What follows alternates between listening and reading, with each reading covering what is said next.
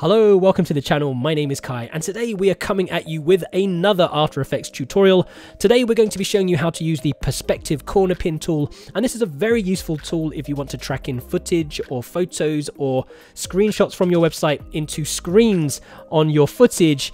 So let's jump into it. So here I am in After Effects, and the first thing I'm going to do is drop in the footage that I want to track. And I've downloaded footage of a person drinking wine while watching their MacBook with a green screen. And I'm going to drop this into the new composition box. And as you can see, they're sipping wine and looking at the screen at the same time. And you have that natural camera movement as well. And that's what we want to track so that the footage sits nicely on the screen and looks like it's supposed to be there. Now, what we have downloaded in terms of footage is this footage here of this lady drinking wine. So the irony of someone watching someone drink wine while they drink wine.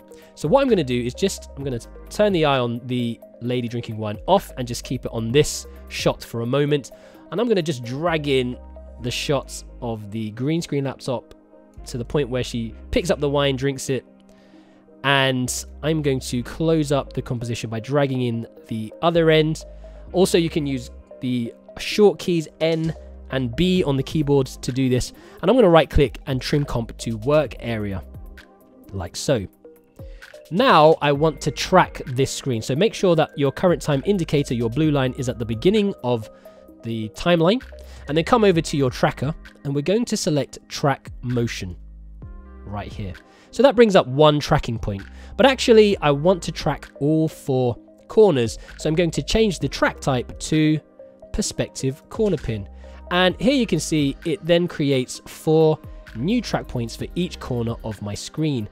And what I'm going to do is I'm going to just open these up slightly and drag these over to their respective corners. And thankfully, After Effects gives me a magnifying glass so I can drop it in those high contrast areas. And I'm going to do the same for the track point 2 over here. Just drag it over to the top right corner and zoom in and out again. Hang on a sec. Hit H to get your hand tool to move around the screen, V to get back your cursor, and drop these into those high contrast areas. So we should have something that looks like this. We want to actually track forward in time, and because these corners remain relatively constant, there's not too much movement around them, we trust After Effects to do it. So we're going to hit play on our analyzer. Again, we can analyze forward a frame at a time if we want to. I'm just going to let After Effects do its thing and analyze forward, and we'll just give that a moment for After Effects to do all those tracking points.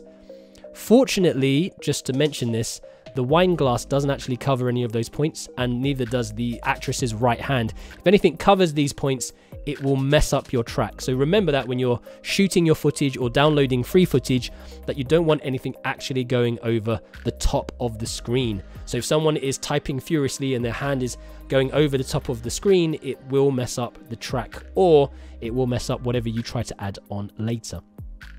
So we've almost come to the end of that track now, and boom, After Effects has finished. And for the most part, if we scrub through this, it looks relatively accurate. So what I'm going to do now is just go back to the beginning of the current time indicator, and I'm going to turn on my Pexels footage of the lady drinking the wine. And you won't see it because I'm in the layer window. We need to go back to our composition window to see that. So I've turned it back on.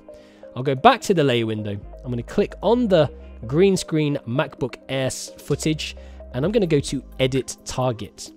And the target I'm going to edit is actually the one which is selected, which is our woman drinking wine footage. I'm going to hit OK, and then I'm going to apply it. So back in the composition now, what we've seen is After Effects has superimposed that video of the lady drinking wine. And how crazy is that? She's looking at someone drinking wine while drinking wine herself. Now, this isn't perfect. If you want to go back and tweak it, if we zoom in here, we can see some of the green still. Maybe we want to just pull the corners out slightly before. For the most part, on social media or whatever, that is not going to be too bad at all.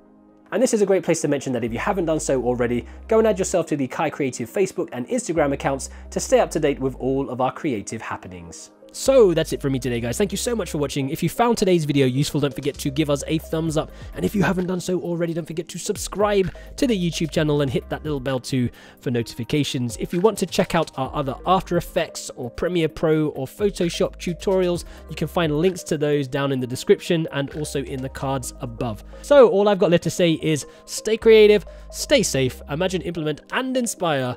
And I will see you next time on KaiCreative.